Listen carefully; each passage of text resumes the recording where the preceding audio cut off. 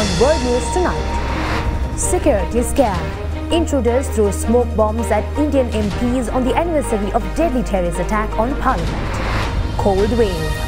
Northern China on alert for snow onslaught and record low temperatures. Close match. New poll finds Trump leading Biden in hypothetical 2024 election rematch. Sleigh train. Santa and his reindeers make a return to Chicago's iconic holiday train.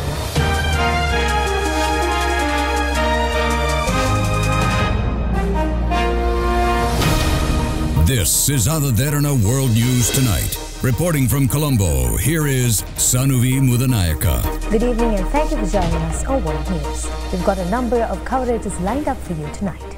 Starting off in neighbouring India. India's parliament witnessed chaotic scenes today after at least 2 men intruded into the chamber, shouting slogans and spraying coloured gas. Images show MPs and security officials trying to catch one of the intruders, who is jumping from table to table. Reporters say that the men were overpowered by security officials and taken away. The security breach occurred on the 22nd anniversary of a deadly terror attack on India's parliament.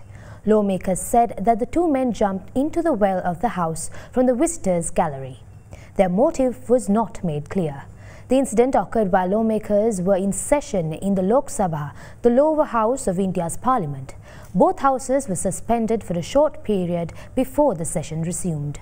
Lok Sabha Speaker Om Birla said that they were investigating the matter and have asked Delhi police to join the inquiry.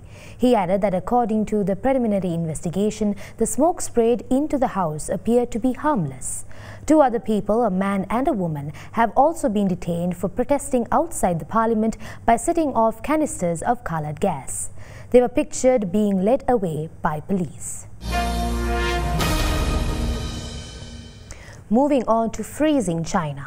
Snow, blizzards and plummeting temperatures disrupt education, transportation and various aspects across the country, compelling the Chinese authorities to issue the second highest alert for blizzards. Beijing's authorities shut schools and told people to stay home today as a mass of cold air drifted into the Chinese capital from the west, the second cold wave for this week. City officials have issued the second highest alert for blizzards through tomorrow, the only such warning yet in the country. Businesses were told to offer employees flexible working conditions and staggered commutes. Snow, blizzards and plunging temperatures have swept northern China in what could be one of its most severe cold snaps in December. The severe weather has also affected the transportation sector in China, as CCTV showed snowplows clearing snow off the tarmac at Beijing Capital International Airport and planes being de-iced. The airport continued to operate with de-icing operations carried out on 80 flights, the CCTV reported. Xinjiang's capital Urumqi was blanketed in snow, forcing flight and train cancellations. This week's cold snap, the second this week, was in a sharp contrast to the autumn-like conditions of a week ago, reflecting recent sharp temperature swings. October was one of Beijing's warmest decades in a year of weather extremes. Beijing could face temperatures as low as -18 degrees Celsius this weekend compared to mid-December average of -8 degrees Celsius. A pro-Russian Polish politician has been accused of anti-Semitism after he brutally put out Hanukkah candles inside Poland's parliament building with a fire extinguisher, with lawmakers slamming the shocking act as absolutely scandalous. A far-right Polish lawmaker used a fire extinguisher to put out Hanukkah candles in the country's parliament on Tuesday. It happened during an event with members of the Jewish community. As Grzegorz Braun extinguished the flames, a woman asked the Confederation Party lawmaker what he was doing. He responded, "Those who take part in acts of satanic worship should be ashamed." Afterwards, Braun took to the podium in the chamber, where he once again described Hanukkah as satanic and said he was restoring normality. Braun's actions have set off a firestorm of outrage. "This is unacceptable, and it must never happen again," said newly appointed Prime Minister Donald Tusk. "This is a disgrace." The incident took place just before a key vote on whether to approve Tusk. Speaker Szymon Hołownia excluded Braun from the sitting of Parliament and said he would inform prosecutors about his actions. He later said that Braun would lose half of his salary for 3 months and all parliamentary expenses for 6 months. Members of the Jewish community, including children, had gone to Parliament at Hołownia's invitation for annual Hanukkah celebrations. Those who were present during the incident reported difficulty breathing after being covered in powder from the extinguisher. Braun's Confederation Party won 18 seats in the October 15 election, less than expected. The party said in a post on social media platform X that it condemned Braun's behavior. Over in the UK, a wounded Rishi Sunak has secured victory in a crunch vote on his flagship Rwanda policy, but his political future remains under threat ahead of a New Year showdown on the issue. British Prime Minister Rishi Sunak narrowly survived a revolt from within his own party in Parliament on Tuesday as his emergency migrant bill passed a key vote. About 24 of Sunak's own Conservative lawmakers abstained from voting on his plan to send asylum seekers to Rwanda, laying bare his party's deep divisions. Order! Order! The ayes to the right, 313. The noes to the left, 269. So the ayes have it, unlocked. Sunak's first victory in the House of Commons on policy he has pinned his reputation on came after last-ditch negotiations and fears that some of his Conservative lawmakers would help defeat the bill because it was not tough enough. On X after the vote, Sunak wrote, quote, "The British people should decide who gets to come to this country, not criminal gangs or foreign courts. That's what this bill delivers." So far, no asylum seekers have been actually sent to Rwanda. The new law was proposed after the UK Supreme Court ruled last month that the plan was unlawful, as it would break agreements on human rights. Sunak responded to the ruling by forging a new treaty with Rwanda and proposing the bill, a piece of emergency legislation designed to override legal obstacles that would stop deportations. Moderate Conservatives say they will not support the draft law if it means Britain breaching its human rights obligations, while right-wing politicians say it does not go far enough to stop migrants from making legal challenges to prevent being deported. The bill still faces what's likely to be strong opposition in the House of Lords, and the dozens of right-wingers who abstained from voting Tuesday may continue to try and make the bill tougher along the way.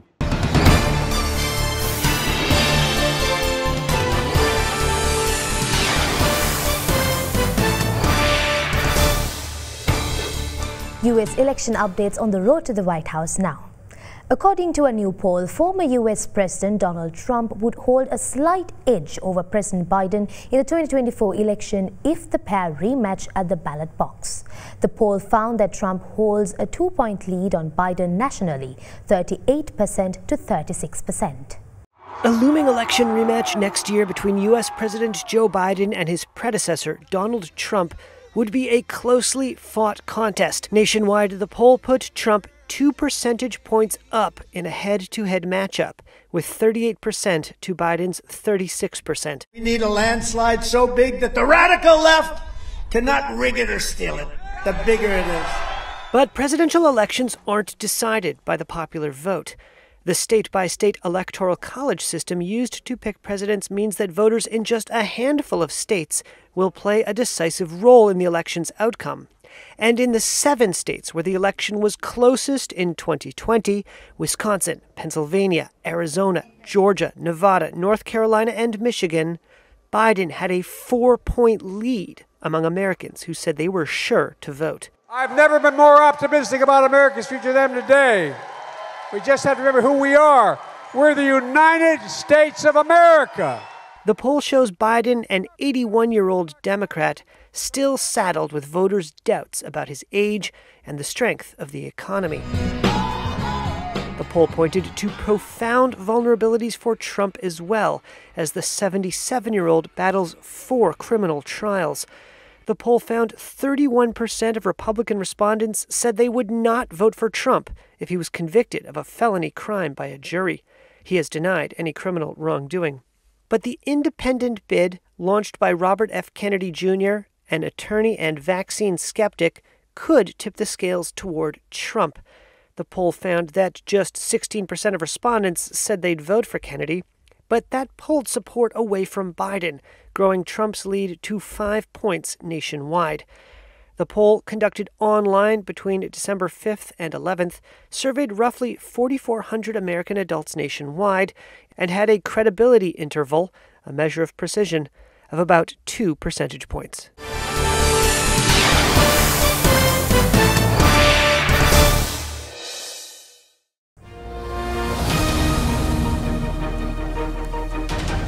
Welcome back. Apple has offered to let rivals access its tap-and-go mobile payment system using mobile wallets in order to settle EU antitrust charges. The move could settle EU antitrust charges and stave off a possible hefty fine. Apple has reportedly made a major move to settle EU antitrust charges and fight off a possible big fine. Sources say the US tech giant has offered to let rivals access its tap-and-go mobile payment system used for mobile wallets. Last year, EU regulators charged Apple with curbing access to its tap-and-go technology called Near-Field Communication, or NFC. That made it difficult for rivals to develop services on Apple devices. The NFC chip enables tap-and-go payments on iPhones and iPads. The EU watchdog further argued this helped Apple's own mobile wallet solution, Apple Pay, and pointed to its dominance in the smart mobile market. The sources said the European Commission will likely look for feedback next month from rivals and customers, and regulators will then decide whether to accept Apple's offer. The EU watchdog declined to comment, while Apple was not immediately available for comment. Apple Pay is used by more than 2,500 banks in Europe. Apple also faces a second charge of stopping Spotify and other music streaming sites from informing users of other buying options outside its App Store. The Commission is expected to issue a decision next year. Companies risk fines of up to 10% of their global annual turnover if found guilty of breaching EU antitrust rules. Ukrainian President Volodymyr Zelensky met with US President Joe Biden to make an in-person plea for military and economic aid. While President Biden said that the US will not abandon Ukraine in its war against Russia, there is stern Republican opposition to extending war funding. On Tuesday, Ukrainian President Volodymyr Zelensky made his third visit to Washington since the start of the war in Ukraine 22 months ago. He met with members of Congress as well as President Joe Biden. The visit was Zelensky's in-person plea to save a $61 billion U.S. defense package for war-torn Ukraine. That package has been logjammed by Republicans on Capitol Hill. The Republican members of Congress want the Biden administration to make concessions on U.S. border security and immigration policy in exchange for the aid package. Republican House Speaker Mike Johnson said the White House is asking for billions of dollars without a clear strategy for winning the war in Ukraine, and that more needs to be done to secure the U.S. homeland borders. What the Biden administration seems to be asking for is billions of additional dollars with no appropriate oversight, no clear strategy to win, and none of the answers that I think the American people are owed. I have also made very clear from day one that our first condition on any national security supplemental spending package is about our own national security first. Prior to his meeting on Capitol Hill, President Zelensky addressed the military audience at the National Defense University on Monday, where he expressed hope that he could still count on the U.S. for assistance. Putin must lose so that everyone else who sees Russia's war on Ukraine as his personal lecture at the so-called University of Aggression gets the message loud and clear. Putin must lose. His weapon against you right now is propaganda and disinformation, but if he sees a chance, he'll go further. Standing alongside the Ukrainian leader at a White House press conference, President Biden vowed on Tuesday that neither he nor the American people would walk away from Ukraine, saying that allowing a Ukrainian defeat would mean Russian President Vladimir Putin and would-be aggressors everywhere would be emboldened. But there was a subtle but noteworthy shift in public messaging from the president. From his previous statement of a pledge for U.S. support for Ukraine as long as it takes, his message shifted to as long as we can. Speaking to reporters during a meeting with Zelensky in the Oval Office, President Biden announced he would be releasing $200 million in funding that's already been approved by Congress to help Ukraine with its defensive needs. While that's a small fraction of the $60 billion Biden hoped for Ukraine in a supplementary funding request, the $200 million can be released shortly. Argentina's new government says it will weaken the value of its currency by more than 50% against the US dollar. It is part of the economic shock therapy that President Javier Milei says the country needs to fix its worst crisis in decades. Argentina on Tuesday said it is devaluing its currency, the peso, by over a half. Yo, Javier Gerardo Milei. It's part of a series of measures coming days after new Libertarian President Javier Milei assumed office that his government says aim to salvage the country's deteriorating economy. Other measures include cutting energy and transport subsidies, as well as a halt to seeking contracts for public works. New Economy Minister Luis Caputo. As I said before, there is no money to pay for more public infrastructure, which, as we all know, often ends up in the pockets of politicians and business people. Public works have always been one of the main sources of state corruption, and with us, that will end. Caputo said the plan would be painful in the short term, but was necessary to cut the fiscal deficit and bring down triple-digit inflation. He added Argentina had recorded a fiscal deficit for 113 of the last 123 years, which he said was the cause of the country's economic woes. Its latest inflation rate stands at nearly 150%. The economic package was welcomed by the International Monetary Fund, which loaned Argentina $44 billion last year. Now the key doubt is whether Milei's coalition, which is only the third largest bloc in Congress, can implement the ambitious cuts. Credit rating company Fitch said in a Monday commentary that Milei's party has little representation in the legislature, adding alliances with more influential parties remain in flux. Updates on the historic COP28 summit now. A new draft climate agreement released at the COP28 climate summit in United Arab Emirates has for the first time explicitly called on nations to transition away from fossil fuels to avert the worst impacts of the climate crisis. After another night of negotiations, the COP28 presidency released a proposed new draft agreement. While the document did heed some calls for stronger language, it seeks to push nations to transition away from fossil fuels rather than phase them out, a key demand for many participants. However, the clock is ticking as scientists and activists warn the planet has already warmed by 1.2 degrees Celsius from pre-industrial times, just shy of the 2015 Paris Accord's 1.5 limit. 2 degrees is not an option, it's an insane rise in temperature with massive consequences, carries a lot of weight. And for us, 1.5 for the cryosphere is already too high. It's a politically feasible solution perhaps, but anything above this will cause irreversible long-term sea level rise, threaten the future of our food and water, health, sanitation, and also national security. The proposed deal comes after days of deadlock between Saudi-led OPEC countries and nations pushing for phasing out non-renewable energy sources. On Monday, the first draft agreement did not mention any exit from fossil fuels, only suggestions to reduce their consumption and production. The text was rejected by a large number of countries, including the United States, the European Union, and low-lying island states, who are feeling firsthand the effects of the climate crisis. If we put more stuff into the air, the planets will boil. We cannot argue with the 1.5. We cannot argue with the needs to phase out fossil ASAP. Now, 200 countries will meet once again to adopt the text, which, if validated, would mark the first time in nearly 30 years of COP climate summits that countries agree on a concerted move away from oil, gas, and coal.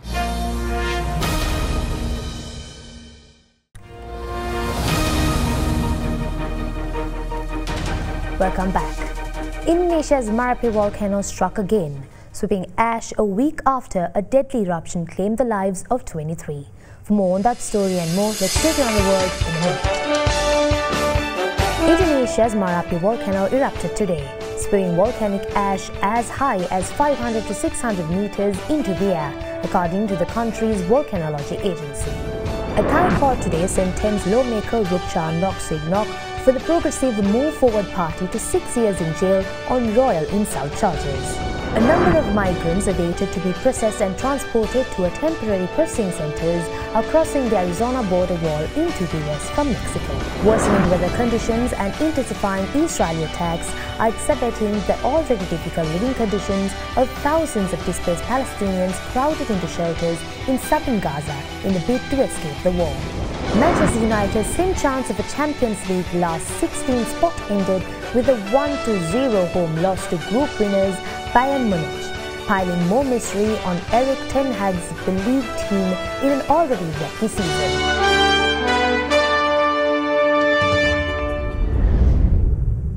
That is all we have for you on World News Tonight. Join us again tomorrow as we bring you updates from across the globe.